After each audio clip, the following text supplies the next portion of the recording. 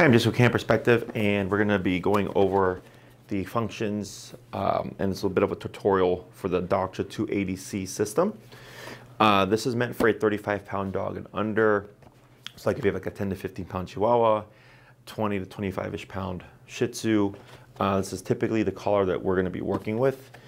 If it's a smaller dog, like a 5 or 8 pound dog, there is the IQ Plus or the IQ Mini.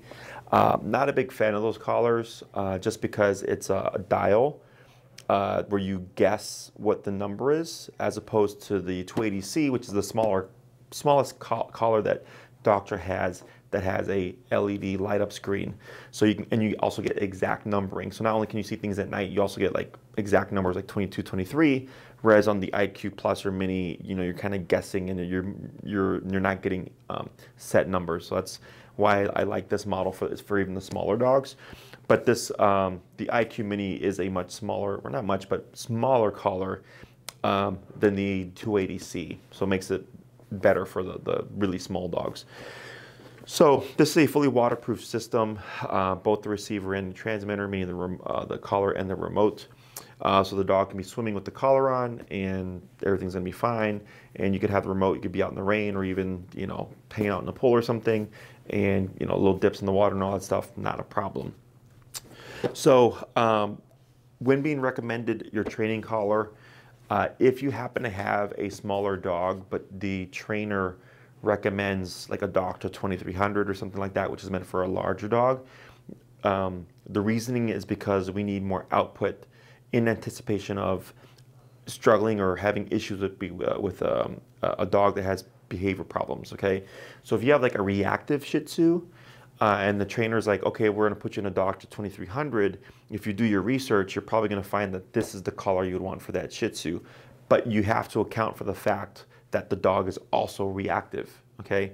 So when we give recommendations for certain collars for certain size dogs, we take all those things into account. This really only accounts for kind of like the norm, your kind of dogs with no issues, dogs that respond well to pressure. There are a lot of variables that come into training when we're dealing with remote collar. So just make sure that if your trainer has recommended a collar for you, that you are getting the collar that was recommended to you.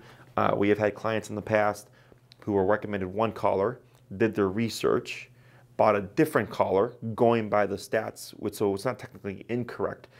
But then when we started the training, it wouldn't work because it wasn't appropriate to their dog's behaviors, it wasn't appropriate to their dog's physical resilience, the length of their hair, the thickness of their coat. There's a lot of variables that come into play. So do get the collar that your trainer has recommended to you, okay?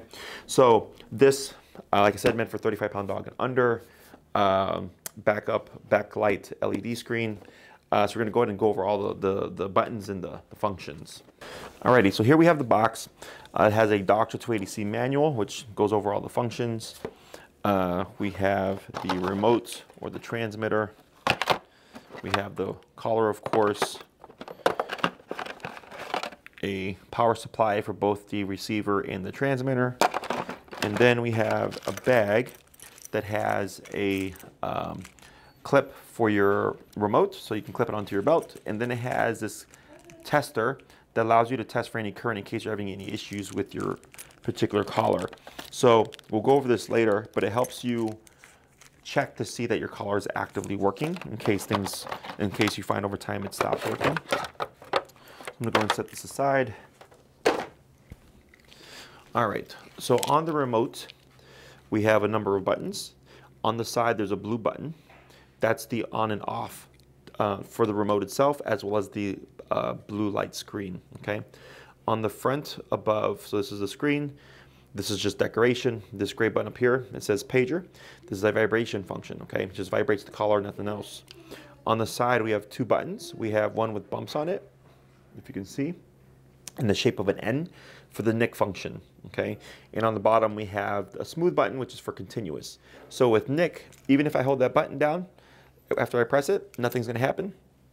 With continuous, as long as I hold that button down, stimulation is gonna be transmitted to the collar, okay?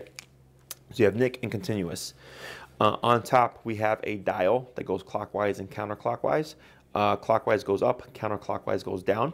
And this goes in increments of 1, so 0, 1, 2, 3, 4, 5, 6, all the way to 127, and all the way back down to 0. Okay, so it's a very nice smooth transition when going from low to high. On the back, there's a tab here and a red dot. So the tab is where you would connect your charger to charge it, and this is also where you want to make sure that it's completely closed. If you're going to be around water or in the rain or anything like that, you want to make sure that this is closed. This here is just a magnet that helps turn on the collar, which I'll demonstrate in a moment. This is the collar itself. These probes do not come standard with the system itself. They're actually smaller. These are meant for a thicker coated dog that we were working with before. And then this also has a red light, as you can see here, which this is turned on, turn that off. This has a red dot here that we use to turn the collar on and off, okay? So to turn on the system for your remote, you're simply going to go against the blue button. You're going to press and hold that. I'm going to turn this on, okay? You can see how it lit up. Then we're going to take our remote and take the red dot, look for the red dot here. We're going to touch those together, and there's going to be a green light here.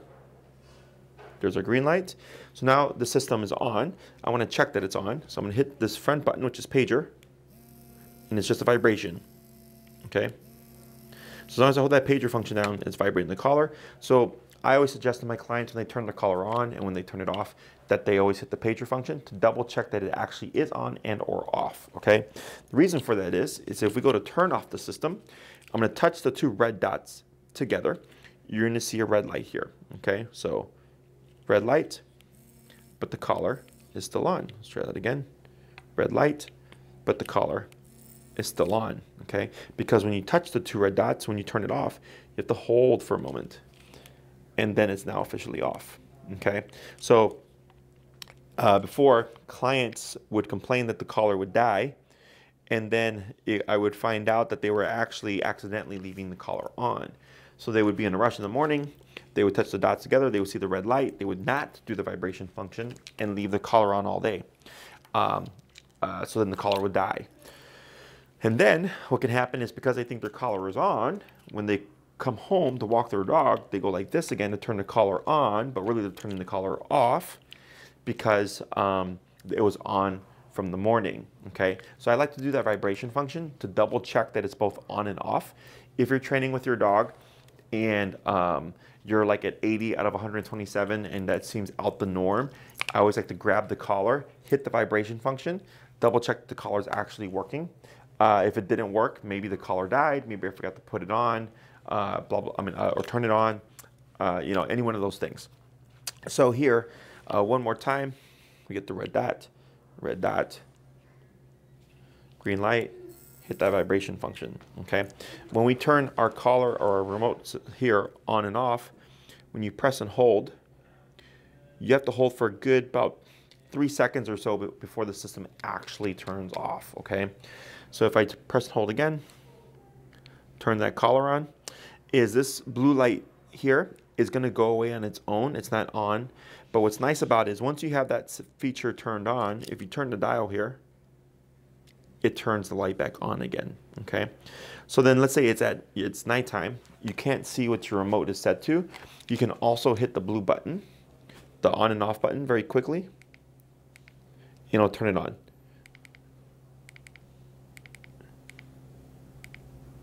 See that? But if I press and hold, turns it off.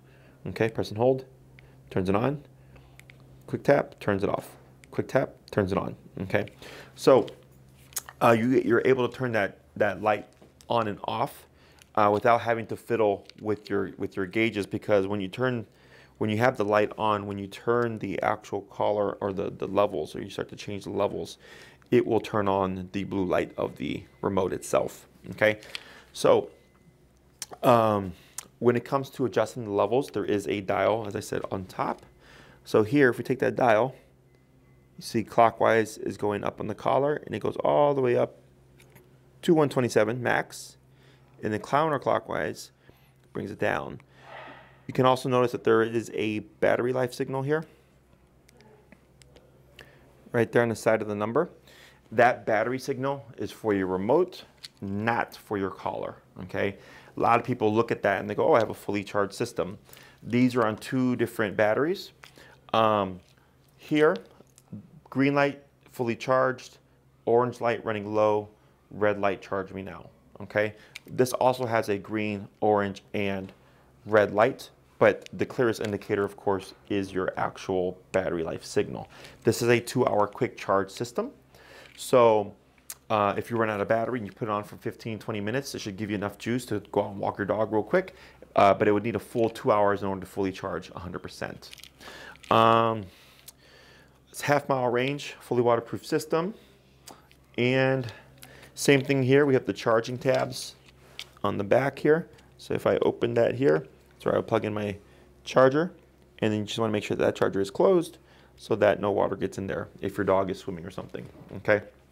If your dog does happen to get wet while wearing the collar, we do suggest that you rotate the collar every 30 minutes to an hour to prevent a hot spot from developing. What can happen is with the moisture and then the collar and the body heat is it creates this kind of warm, moist environment, which can then turn into a hot spot. So rotating every half an hour to an hour just helps prevent that from happening. If your dog is in a completely dry environment or inside the home or something like that, you can rotate the collar every 1.5 to 2 hours, okay? If you leave it on too long in the same spot, what can happen is the dog will develop pressure sores from 2 things: poking against the neck for a long period of time, okay? Typically, like you'll see it'll scab over and the fur will fall out, the fur will grow back, the scab will go away, it'll heal up. It's not a permanent thing or anything like that. Simply a pressure sore. But then you want to make sure that you avoid that area should that ever happen. Hot spots, depending on when you catch it, if it's left on for too long and there's too much moisture and bacteria got in there, potentially may need antibiotics. So that's why we recommend rotating every half an hour to an hour. And you can always go base of the neck too to give your dog more time in between the rotations, okay? So now, we're going to test out the connection here. So I'm going to take my tester tool,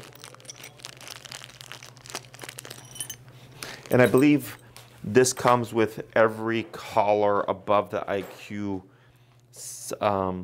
model, but possibly even the IQs may have it as well.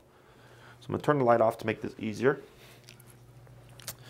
I'm going to take the connector and connect it on the 2 probes there, okay? And, oops. Okay, I'm gonna go and turn this up. So it's at max power to help give a bigger display. So if I hit Nick, you can see that flash, okay? So this means everything is working just fine. So if one day your collar wasn't working and you didn't feel anything here, it's vibrating, but you don't feel anything on your hand when you put it against your hand to test it or anything like that, you can use your tester tool, and that tells you that there's still contact. So there's some kind of issue going on, right? That's not based upon the connection or the current. It's most likely just bad connection with the dog's neck or your skin. If we do continuous, as long as I hold that button down, you can see that the light is going off, and then when I let the button go, it stops. So with Nick, if I press and hold, nothing happens after the initial stimulation. With continuous, for up to 12 seconds, as long as I hold that button down, the stimulation is going to be delivered to the dog's neck, okay? Now we train 99.99% of our dogs on Nick. Not to say that we don't ever train a dog on continuous, right? But most dogs are going to be on the Nick. So you saw how I was holding it down, and at a certain point, the system itself turned off without me removing my thumb. It's because this does have a default off, I believe, at about 12 seconds. So I'm still holding, and now it turns off automatically, okay? So you can't have that continuously going. There is an automatic shut off, and I think it caps at 12 seconds, okay? So with the Nick function, even if I hold it, that's all that's going to happen. With continuous, as long as I hold it down, I'm going to be delivering stimulation to the dog, okay? Now, even if I quick tap the continuous versus the Nick, you can see the difference. in how it's being delivered. So even a quick tap on the continuous function will have a quick, well not quick, but will have a longer burst than the actual nick itself. Okay, so that's what this tool is for. It helps you to check if the collar is still working correctly. And then if we take this tool and we're trying to check connection or what have you, I like to put it against the fatty part of my palm here, like this. I'm going to go to 15. I can feel stim already, very subtle, but it's so subtle that it's not moving my thumb, so I'm going to increase the level of the pressure. There we go. So that's 24. Okay, so you see the twitch of my thumb? There it is. That's involuntary, okay? That is all because of the stimulation here, okay? So again, with the nick function, as long as I hold my finger down, you can see how my thumb is contracted. I can feel stimulation. As soon as I let it go, my thumb relaxes. The nick function, you see that initial twitch there, continuous, twitch, continuous, twitch, okay? So it's just a muscle contraction. Again, there's no electricity running through my body or anything like that. So they use this technology on humans all the time. So that is the basic tutorial for a Dogtra 280C system. Remember, you do get a manual that comes with your system.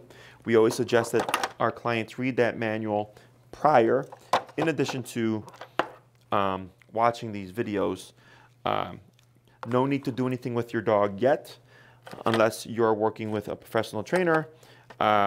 You'll want to wait for either us and or your trainer to work with you, but this is a nice kind of introduction to how everything works to get you ready for your lesson. I'm Jesse with Canine Perspective. Thank you for watching.